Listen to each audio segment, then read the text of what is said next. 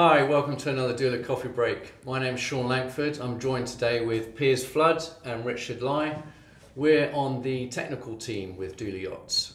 Today's coffee break, we're going to cover diesel electric versus conventional drive. Richard, you're going to be diesel electric. Piers, you're going to be conventional drive. Sell it to me. What's so good about diesel electric? In a nutshell, it's more efficient to use. That's basically because your generator sets that you're using to drive your main motor, which consequently drives your main shaft, they're going to be running at a higher load, which means they're burning fuel efficiently throughout the rev range for that vessel, compared to a conventional drive where your engine at the equivalent RPM would not be at a high enough load and therefore potentially burning more fuel. Right. Okay, so that's the basic side of it. There's also the other concept, the fact that a diesel electric system is made up of multiple components, and because they're not physically linked, you can spread that around the vessel. So you don't need as big a machinery space. Okay, so it's a lot easier to move that around and fit component parts around the boat. And then there's the third one, redundancy. Your conventional drive is either going to be a single engine or it's driving a single shaft, or a twin engine driving a twin shaft.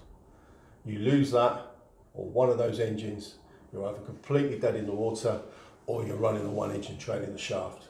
Where with a diesel electric setup, you've got multiple generators. You not only feeding your main motor, but also feeding your hotel services as well.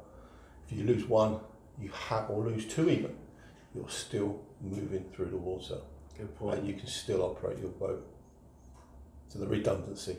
So cost, space and design on board, redundancy. Yeah, okay. In a nutshell. Like it. Piers, can you argue with that? It's a hard one to counter, Richard. But conventional drive's been around for a very long time, so most engineers, most shipyards, most captains understand it. Yeah. It's a fairly simple setup. You're not dealing with mechanical, electrical, conversion AC to DC, etc. Less equipment. So yes, diesel prime mover, which would be the same, gearbox, shaft line, propeller. Fairly simple, and it's been around so long now, the designs are pretty much optimized. So yes, you don't get the efficiency gains you do with running diesel electric, optimizing your prime movers all the time, but the actual design of the conventional shaft line is pretty much optimized now for efficiency. So yeah, that would be my stated sales. But wouldn't you say though, from an operator's point of view, a diesel engine is a diesel engine? So from the engineers maintaining that engine, nothing changes. Yeah, I'd agree with that. Nothing changes. But then you've got the gearbox in a conventional drive, fairly well understood, fairly simple piece of machinery. They're not foolproof. They do grenade from time to time, but generally they're well understood. And then shaft line, basically, long piece of metal going out the back of the boat to a propeller. You know, you go and have a problem with that. You do have the issue, as you said, you don't have the redundancy, but pretty much every shipyard around the world can say, right, we can deal with that, we understand it. Diesel electric, you have less options. So, in my mind, there's a lot to be said for conventional drive. Okay. Let's look at the cost side of things. So diesel electric. Yeah. It's going to be a little bit more expensive, isn't it? Yeah, sure. Yeah, you're right. The upfront cost of a diesel electric system is going to be a lot more expensive than any conventional propulsion system you fit on board your yacht. As simple as that. There's more component parts, so the cost is going to be a lot more. Diesel electric has been around for a long time in certain forms. I won't say how old I am, but a long time ago I sailed on a diesel electric ship, DC, and she was built in the 50s. So yes, it's been around a long time, but technology's changed since then, and the modern systems, there's a lot involved for design of the systems, and a lot of engine manufacturers now are pushing to design the systems themselves.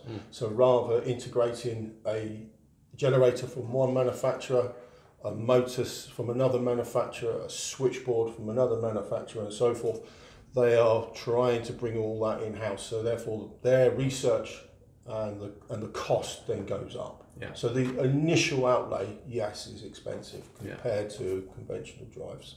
Right. Piers, obviously the cost is a bit less with... Yeah, generally we see significant changes, lower cost for conventional drive. But as Richard said, with diesel electric, those efficiency gains you get, it might take a number of years to get your payback, but burning less fuel means less money on bunkers. But also, and I'm beginning to be an advocate for diesel electric here, you've got the advantages that you can put the equipment on diesel electric in different compartments, which leads on to designing your hull in a more efficient way, perhaps. So optimising the hull form, and again, reducing your fuel consumption through the water. Right.